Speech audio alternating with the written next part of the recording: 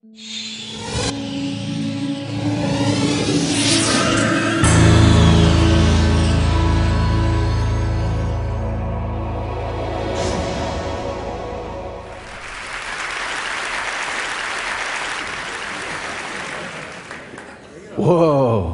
dude.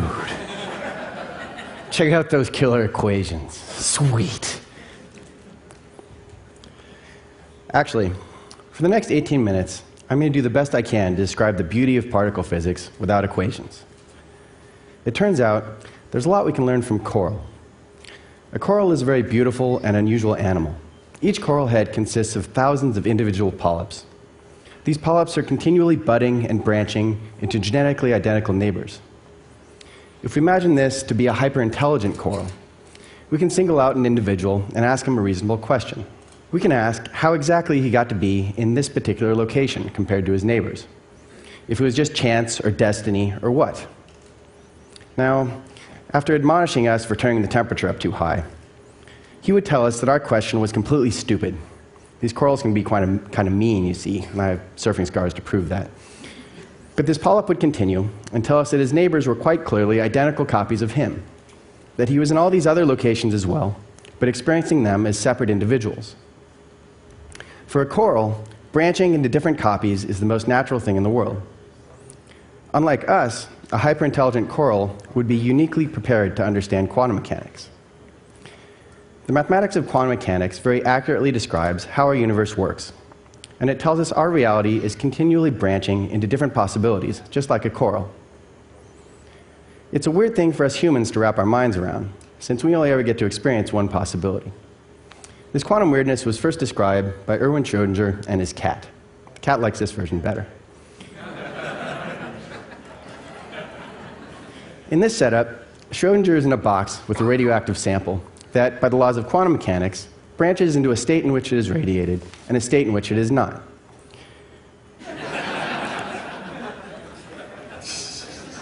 In the branch in which the sample radiates, it sets off a trigger that releases poison and Schrödinger is dead. But in the other branch of reality, he remains alive. These realities are experienced separately by each individual. As far as either can tell, the other one doesn't exist. This seems weird to us because each of us only experiences an individual existence, and we don't get to see other branches. It's as if each of us, like Schrödinger here, are a kind of coral, branching into different possibilities. The mathematics of quantum mechanics tells us this is how the world works at tiny scales. It can be summed up in a single sentence. Everything that can happen does. That's quantum mechanics. But this does not mean everything happens. The rest of physics is about describing what can happen and what can't. What physics tells us is that everything comes down to geometry and the interactions of elementary particles. And things can happen only if these interactions are perfectly balanced. Now I'll go ahead and describe how we know about these particles, what they are, and how this balance works. In this machine, a beam of protons and antiprotons are accelerated to near the speed of light and brought together in a collision, producing a burst of pure energy. This energy is immediately converted into a spray of subatomic particles, with detectors and computers used to figure out their properties. This enormous machine, the Large Hadron Collider at CERN in Geneva, it has a circumference of 17 miles, and when it's operating, draws 5 times as much power as the city of Monterey. We can't predict specifically what particles will be produced in any individual collision. Quantum mechanics tells us all possibilities are realized. But physics does tell us what particles can be produced. These particles must have just as much mass and energy as is carried in by the proton and antiproton. Any particles more massive than this energy limit aren't produced and remain invisible to us. This is why this new particle accelerator is so exciting. It's going to push this energy limit 7 times beyond what's ever been done before. So we're going to get to see some new particles very soon. But before talking about what we might see, let me describe the particles we already know of. There's a whole zoo of subatomic particles. Most of us are familiar with electrons. A lot of people in this room make a good living pushing them around. But the electron also has a neutral partner called the neutrino, with no electric charge and a very tiny mass. In contrast, the up and down quarks have very large masses and combine in threes to make the protons and neutrons inside atoms. All of these matter particles come in left and right-handed varieties and have antiparticle partners that carry opposite charges. These familiar particles also have less familiar second and third generations, which have the same charges as the first, but have much higher masses. So these matter particles all interact with the various force particles. The electromagnetic force interacts with electrically charged matter via particles called photons. There's also a very weak force called, rather unimaginatively, the weak force, that interacts only with left-handed matter. The strong force acts between quarks, which carry a different kind of charge called color charge, and come in three different varieties: red, green, and blue. You can blame Murray Gell-Mann for these names. They're his fault. Finally, there's the force of gravity, which interacts with matter via its mass and spin. The most important thing to understand here is that there's a different kind of charge associated with each of these forces. These four different forces interact with matter according to the corresponding charges that each particle has. A particle that hasn't been seen yet, but we're pretty sure exists, is the Higgs particle, which gives masses to all these other particles. The main purpose of the Large Hadron Collider is to see this Higgs particle, and we're almost certain it will. But the greatest mystery is what else we might see. And I'm going to show you one beautiful possibility towards the end of this talk. Now, if we count up all these different particles using their various spins and charges, there are 226. That's a lot of particles to keep track of. And it seems strange that nature would have so many elementary particles. But if we plot them out according to their charges, some beautiful patterns emerge. So the most familiar charge is electric charge. Electrons have an electric charge of -1, and quarks have electric charges in thirds. So when two up quarks and a down quark are combined to make a proton, it has a total electric charge of +1. These particles also have antiparticles, which have opposite charges. Now, it turns out that electric charge is actually the combination of two other charges, hypercharge and weak charge. If we spread out the hypercharge and weak charge and plot the charges of particles in this two-dimensional charge space, the electric charge is where these particles sit along the vertical direction. The electromagnetic and weak forces interact with matter according to their hypercharge and weak charge, which make this pattern. This is called the Unified Electroweak Model, and was put together back in 1967. The reason most of us are only familiar with electric charge and not both of these is because of the Higgs particle. The Higgs, over here on the left, has a large mass and breaks the symmetry of this electroweak pattern. It makes the weak force very weak by giving the weak particles a large mass. Since this massive Higgs sits along the horizontal direction in this diagram, the photons of electromagnetism remain massless and interact with electric charge along the vertical direction in this charge space. So the electromagnetic and weak forces are described by this pattern of particle charges in two-dimensional space. We can include the strong force by spreading out its two charge directions and plotting the charges of the force particles and quarks along these directions. The charges of all known particles can be plotted in a four-dimensional charge space and projected down to two dimensions like this so we can see them. Whenever particles interact, nature keeps things in a perfect balance along all four of these charge directions. If a particle and antiparticle collide, it creates a burst of energy and a total charge of 0 in all four charge directions. At this point, anything can be created as long as it has the same energy and maintains a total charge of 0. For example, this weak force particle and its antiparticle could be created in a collision. In further interactions, the charges must always balance. One of the weak particles could decay into an electron and an antineutrino, and these three still add to 0 total charge. Nature always keeps a perfect balance. So these patterns of charges are not just pretty. They tell us what interactions are allowed to happen. And we can rotate this charge space in 4 dimensions to get a better look at the strong interaction, which has this nice hexagonal symmetry. In a strong interaction, a strong force particle, such as this one, interacts with a colored quark, such as this green one, to give a quark with a different color charge, this red one. And these strong interactions are happening millions of times each second in every atom of our bodies, holding the atomic nuclei together. But these 4 charges, corresponding to 3 forces, are not the end of the story. We can also include 2 more charges corresponding to the gravitational force. When we include these, each matter particle has 2 different spin charges, spin up and spin down. So they all split and give a nice pattern in 6-dimensional charge space. We can rotate this pattern in 6 dimensions and see that it's quite pretty. Right now, this pattern matches our best current knowledge of how nature is built at the tiny scales of these elementary particles. This is what we know for certain. Some of these particles are at the very limit of what we've been able to reach with experiments. From this pattern, we already know that particle physics at these tiny scales, the way the universe works at these tiny scales, is very beautiful. But now I'm going to discuss some new and old ideas about things we don't know yet.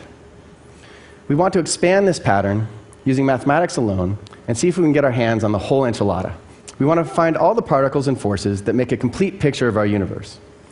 And we want to use this picture to predict new particles that we'll see when experiments reach higher energies. So there's an old idea in particle physics that this known pattern of charges, which is not very symmetric, could emerge from a more perfect pattern that gets broken, similar to how the Higgs particle breaks the electroweak pattern to give electromagnetism.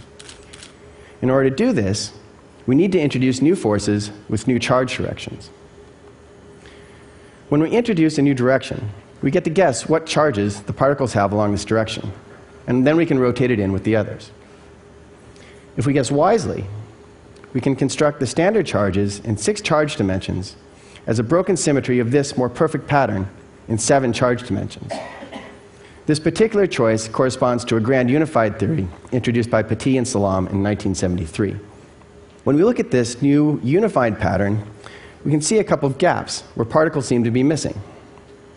This is the way theories of unification work. A physicist looks for larger, more symmetric patterns that include the established pattern as a subset. The larger pattern allows us to predict the existence of particles that have never been seen. This unification model predicts the existence of these 2 new force particles, which should act a lot like the weak force, only weaker.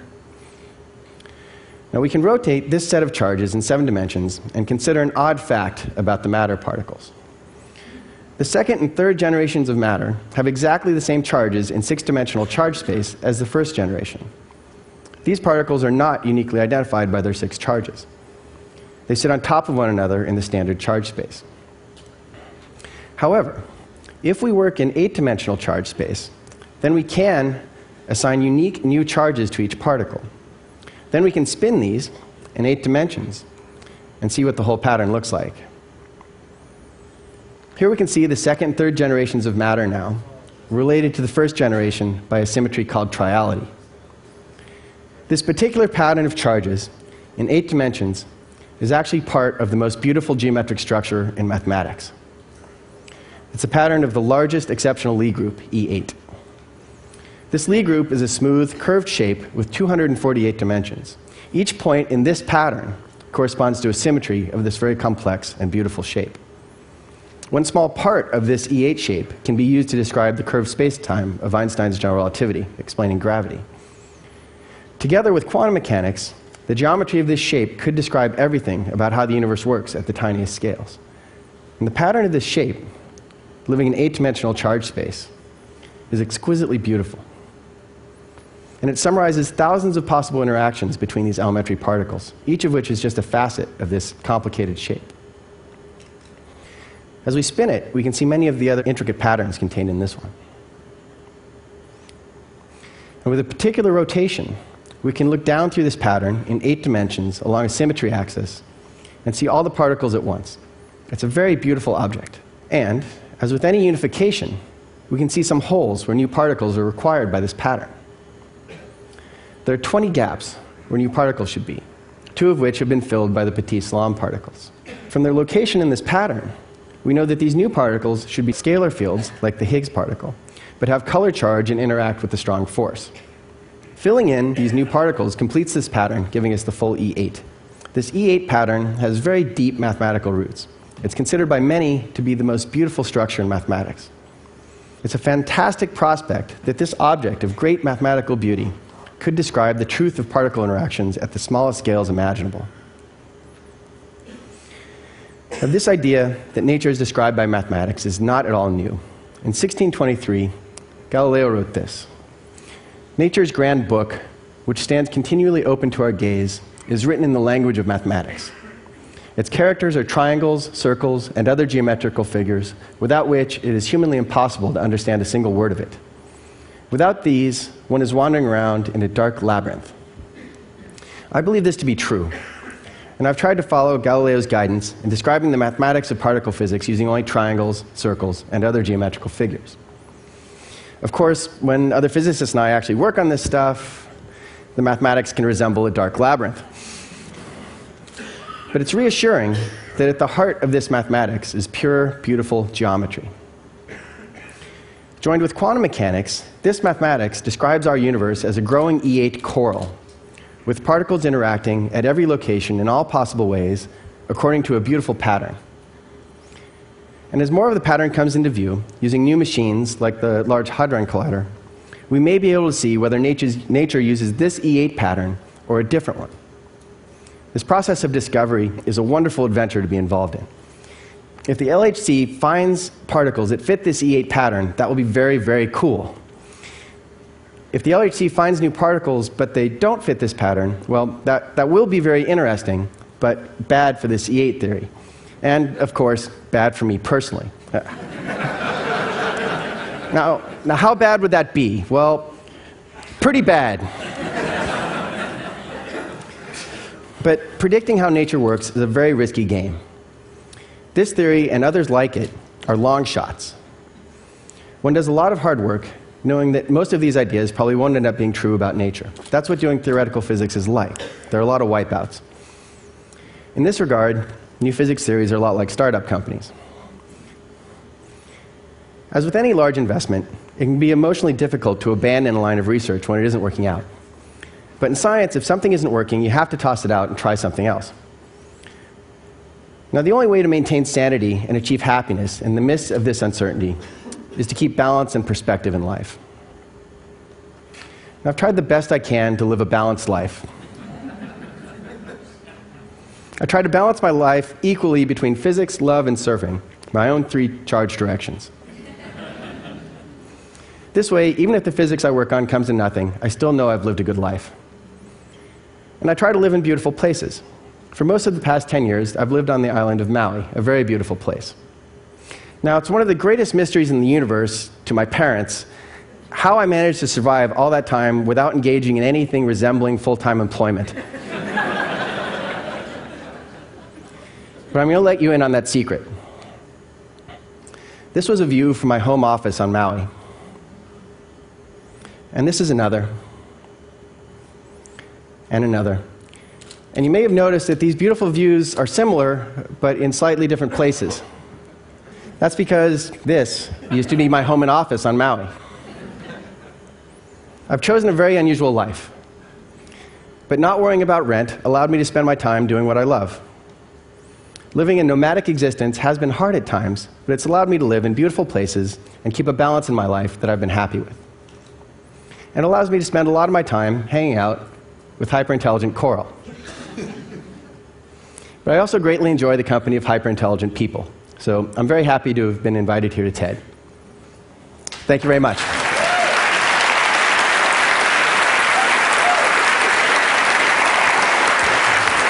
Just stay here one sec. Yeah.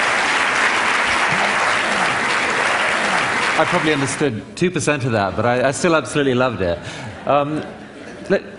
So I'm going to sound dumb. Your theory of everything. I'm used to coral. That's right. The reason it's got a few people at least excited is because if you're right, it brings gravity and quantum theory together. And so, are you saying that we should think of the universe at its heart, like the smallest things that there are somehow an E8 object of possibility that is? I mean, is there a scale to it at the smallest scale in your mind, or?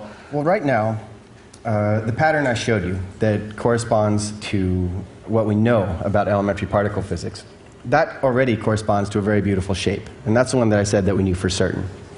And that shape has remarkable similarities and the way it fits into this E8 pattern, which could be the rest of the picture. And these patterns of points that I've shown for you actually represent symmetries of this high-dimensional object that would be warping and moving and dancing over the space-time that we experience. And that would be what explains all these elementary particles that we see. But an electron, we think, I mean, a string theorist, as I understand it, explain an electron in terms of much smaller strings vibrating. I know you don't like string theory. Vibrating inside it. How should we think of an electron? is in relation to E8? Well, it would be one of the symmetries of this E8 shape. So what's happening is as the shape is moving over space-time, it's twisting. And the direction it's twisting as it moves is what particle we see. So it would be... Is the size of the E8 shape, how does that relate to the electron? I kind of feel like I need that for my picture. Is it bigger? Is it smaller? Well, as far as we know, electrons are point particles. So this would be going down to the smallest possible scales. So the way these things are explained in quantum field theory is all possibilities are expanding and developing at once. This is why I use the analogy of a coral. And in this way, the way that E8 comes in is it would be as a shape that's attached at each point in this space-time. And as I said, the way the shape twists, the direction along which way the shape is twisting as it moves over this curved surface is what the elementary particles are themselves. So through quantum field theory, that manifests themselves as points and interact that way. I don't know if I've been able to make this any clearer. It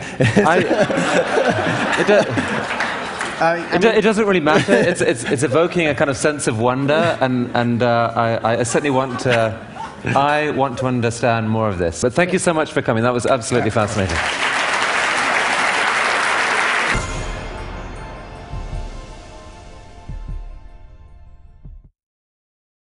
They have names like Idle Time Books and Panther Coffee, with free enterprise puns like Hue and Cry and Smash Records.